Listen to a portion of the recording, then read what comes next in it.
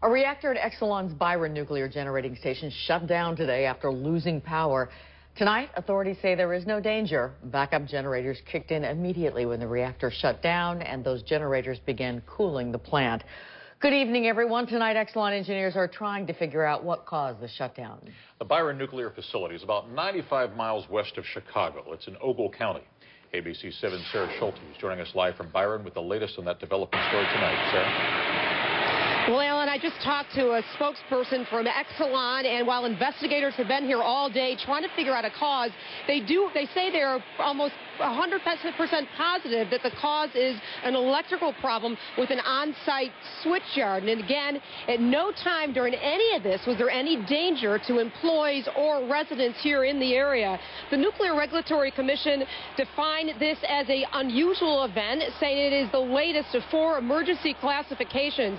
Shortly before 10:30 this morning, backup generators kicked into gear when Unit 2 shut down after losing power.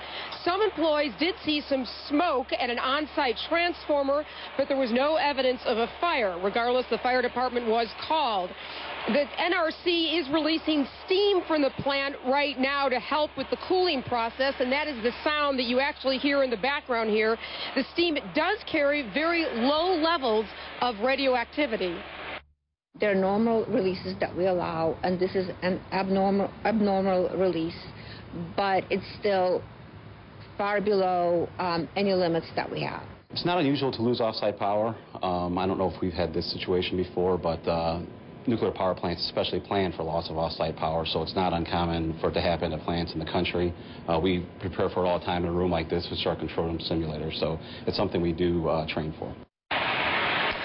5 years ago here is the last time that Byron had some problems when their power did shut down. And when Unit 2 is going to be back up again, running normally, they say they're not too sure. They do have to fix that on-site switch problem, the electrical problem with the on-site switch problem. But again, Unit 2 will continue to run on diesel power. And again, that sound that you hear behind me is some steam that is being released.